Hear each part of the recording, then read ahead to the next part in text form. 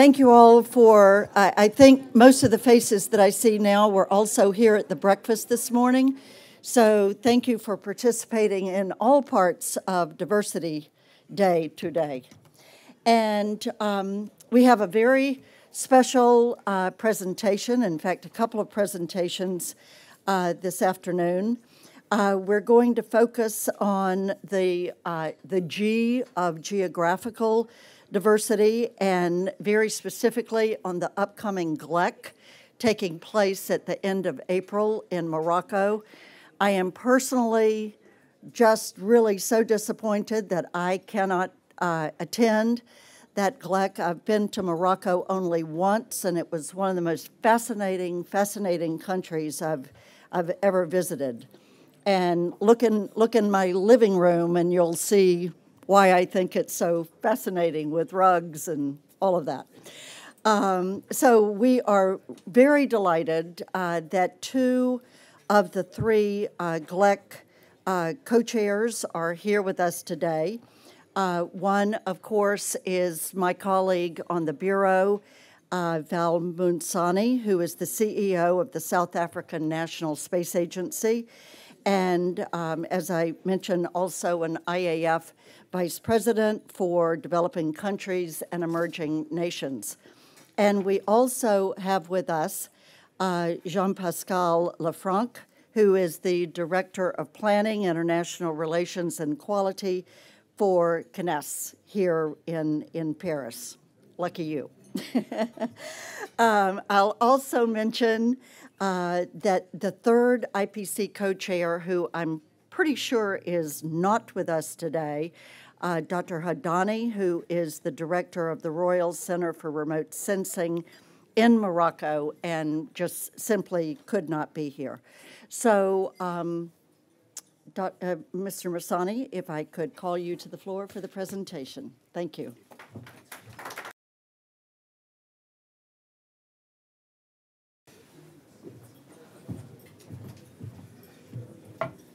Okay, thank you, Mary, for the introduction. And just to acknowledge my co-conspirator, Jean-Pascal. And as Mary had indicated, the other co-chair is not here, he's back in Morocco. So I'm here to talk about the GLEC 2019, which is the Global Conference on Space for Emerging Countries. So why GLEC 2019? And I just want to put the context in place before I talk about the arrangements for the conference itself.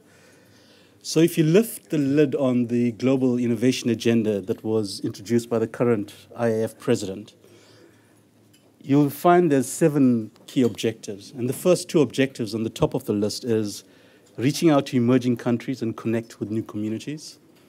And then the second one is around fostering the principles of 3G diversity within the Federation and the space sector. And 3G is obviously the geography, the gender, and the generation. Okay. And so the Global Conference on Space for Emerging Countries essentially speaks to those 2 objectives of the global innovation agenda. So the purpose as well, from drawing down from the global innovation agenda, we've set up a working group, particularly focusing on developing countries and emerging nations. And the purpose of this working group is threefold. One is to ensure that we involve a stronger participation of emerging countries in IAF activities. So if you look around, there's many emerging countries that are popping up that have an interest in space activities. And so we wanted to see how we draw them into the IAF membership fold. The second is that apart from bringing in the emerging countries into the IAF experience, is also to see how we provide support, both from the knowledge and expertise, and then also produce the benefits to these countries in terms of what is the value proposition of space for these emerging countries. And so the problem statement that we are currently working on as the working group, and obviously touching on the GLEC 2019, is how do we attract the many new entrants that are breaking through as emerging nations? The second one is how does the IAF engage and attract these countries? And how does the IAF support these countries in addressing specific challenges that they may face? Okay. So it's not just about bringing the emerging countries into the IAF membership, but also to see how the IAF supports the emerging countries. So it's a dual sort of relationship. And central to that relationship is obviously understanding the value proposition on both sides of the fence, what the emerging countries can extract from being an IAF member and what the IAF itself can offer to emerging countries. But in order to do that, I think what's important in this conversation is to understand, so what are the challenges that emerging countries are currently facing? And first and foremost, if you're setting up a new space program as an emerging nation, the political support or the lack of it is probably one of the biggest stumbling blocks. And so how do you navigate around getting the right political support? So that's the first challenge. The second is obviously the financial resourcing. Given the many competing priorities amongst the emerging nations, space is not necessarily seen as top of the agenda. And even if you do set up a space program, it's not necessarily well resourced. The second, or the third one is the technology maturity levels. And given that you're just starting out as a nascent space program, the technology maturity levels is not necessarily in place. And so you need to build that up. And in concert with that is the human capital, the warm bodies, the experts that you need on the ground to give effect to the national space programs. And then the last one, and by no means the least important, is infrastructure. So if you want to engage in an effective space program, you need the necessary infrastructure that speaks to the implementation of the program. And so where does the IAF network comes in play? If you had to crack the political support, and the common experience and the collective experience in the room is we understand the socioeconomic benefits of space. So how do we codify some of that and present that to the emerging countries, especially to the political principles? The second is if you have a constrained financial resources, what are the informed choices that you can make in order to best utilize that resource? And how does the IAF provide that kind of experience and expertise? The third is on the technology maturity, and can we look at technology transfer arrangements? And I think there's quite a few of those programs that are kind of floating around. And can we leverage some of that for the emerging countries? And then likewise for human capital, how do we ensure that there's knowledge and skills transfer from developed to developing nations? And then the last one is in the infrastructure, which is and I think the way to go around this is the co-development of infrastructure. And this is particularly important, and just to give you the latest experience with regards to Africa, you might have heard that the African Union heads of state have approved that Egypt hosts the African Space Agency for the African Union.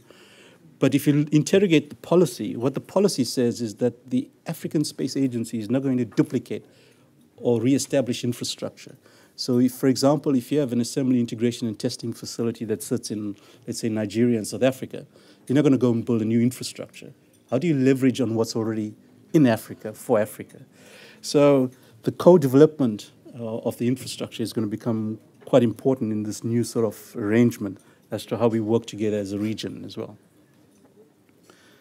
So I thought it's important just to put the context in place as to why GLEC 2019 is important for the IAF and how emerging countries can leverage off the IAF network and membership.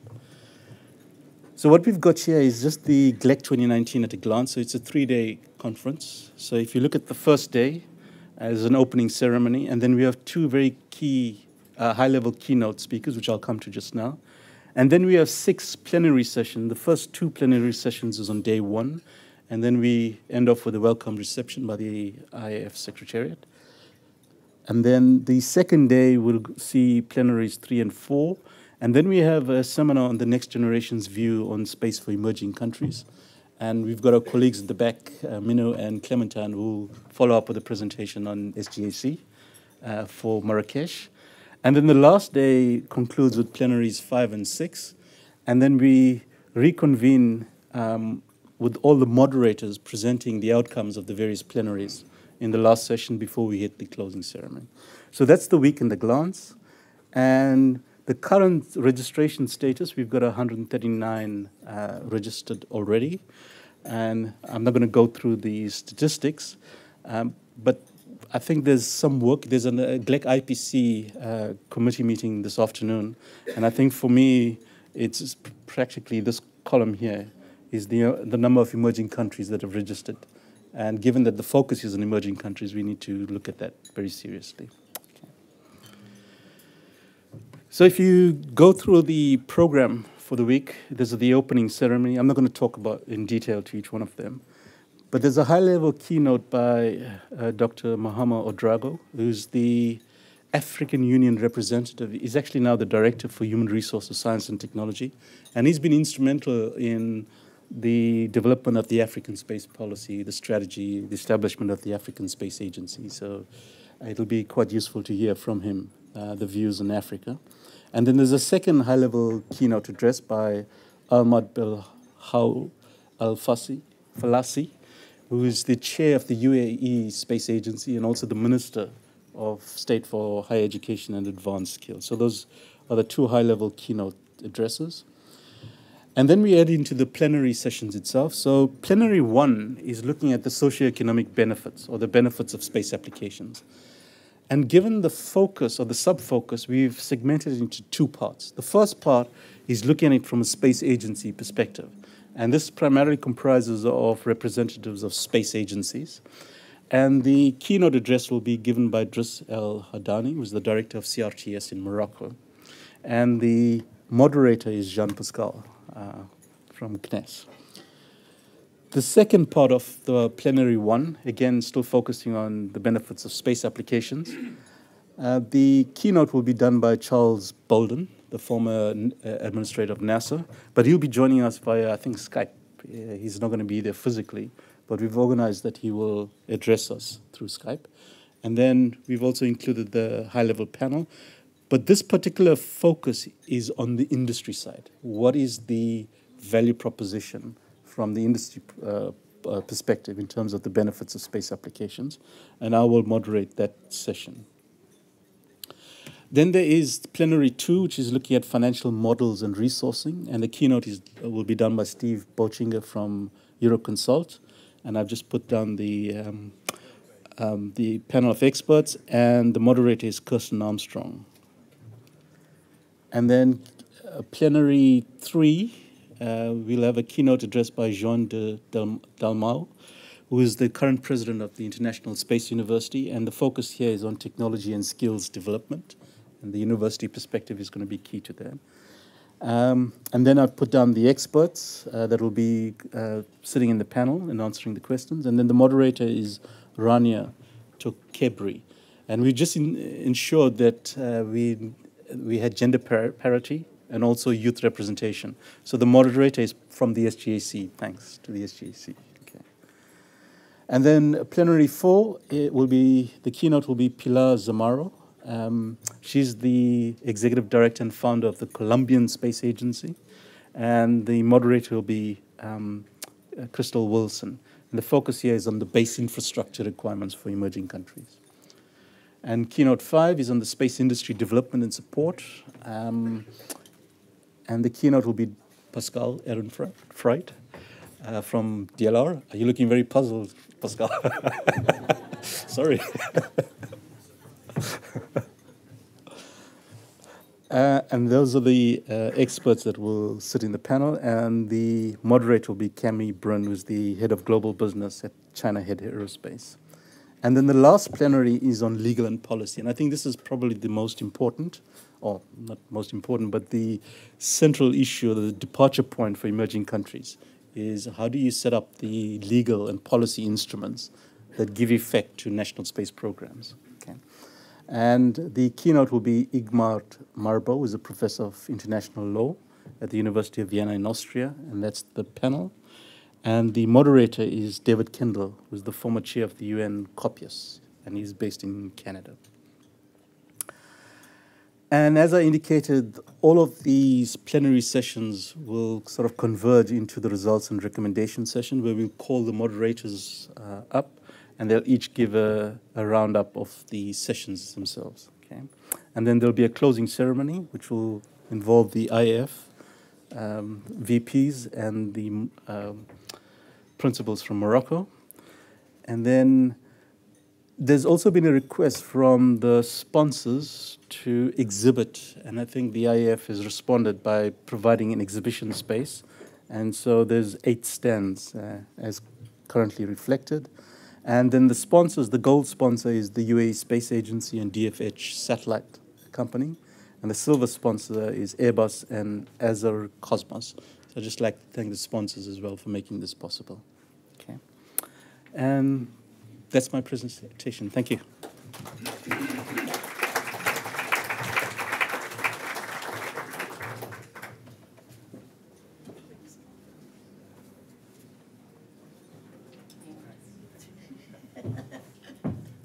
Thank you. Christian has promised that next year we're going to be upgraded to having railings up here, so I won't be asking for a hand. Thank you very much for that extremely interesting presentation, and I hope that many in this room will be going to Marrakesh next month. So in the framework of GLEC 2019, as you've already heard, there's going to be a half-day seminar on the next generation's view, perspective on space for emerging countries. And this is being organized, of course, in cooperation with SGAC. So I would now like to call on stage the Vice President for Education and Workforce Development and also the SGAC Executive Director to present the details of the seminar. So Minu and Clementine.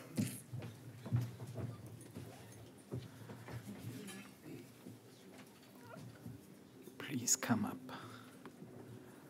Don't be afraid. I'm just putting up another slide. If you don't have slides.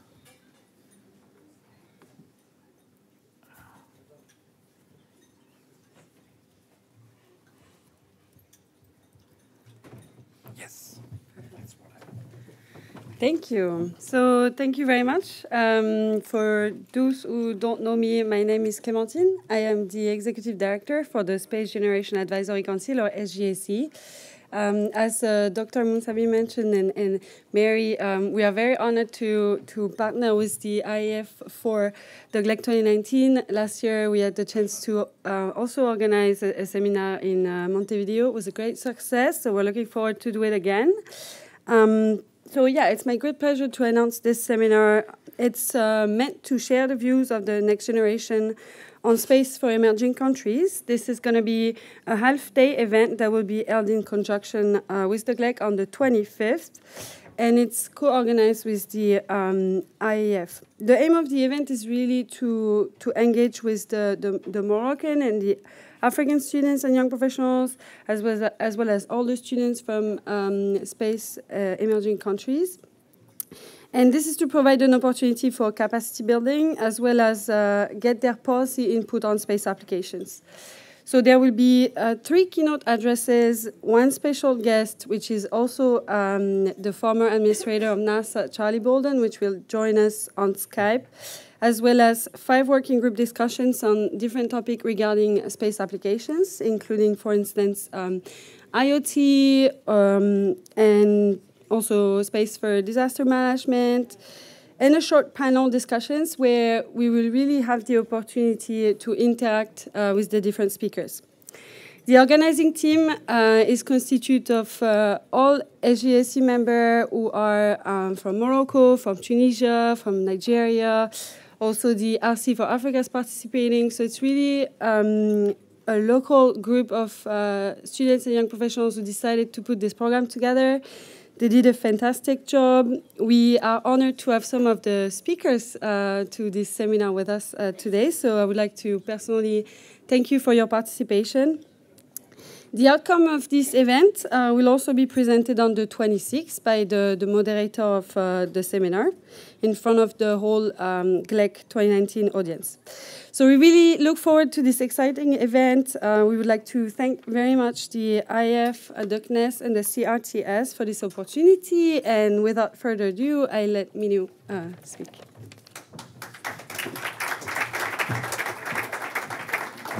So good afternoon, everyone. Just a few closing words from my side. On behalf of the IAF, I want to say that we really value the opportunity to partner with the Space Generation Advisory Council to engage the next generation of young professionals in this very timely and important conference. The IAF, as many of you know, have a long history of initiatives that engage both students and young professionals. This is everything from the Emerging Space Leader and Young Space Leader grant program. It's also the dedicated committees and technical sessions that both help support and engage the next generation of space professionals as they grow and establish their careers in the industry. Now, the focus of Emerging Space Nations also sheds light on very important topics and really brings to light some of the key missions of the IAF. This includes promoting cooperation, sharing knowledge, as well as preparing the workforce for tomorrow.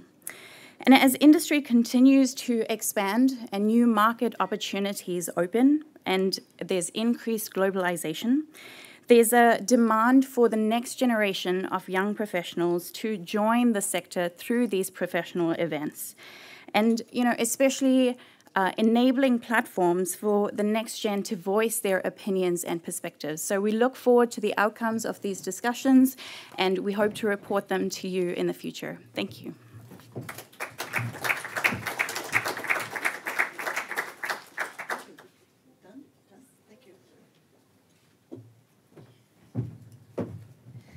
Thank you, Manu and Clementine.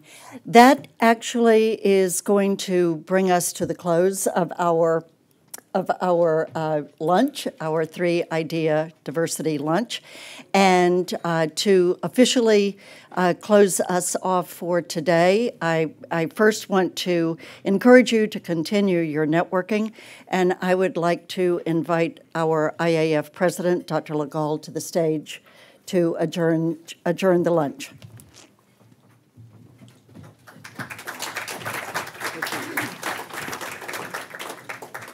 Okay, so once again, good morning. It was supposed to be a welcome, but in fact, as you know, there is in Paris both the Chinese president, the German chancellor, the French president, the head of the European Commission, and so as a total, it's a total mess in the traffic. So instead of 20 minutes, it took me almost 100 minutes to come from Knes. So I'm very sorry for that.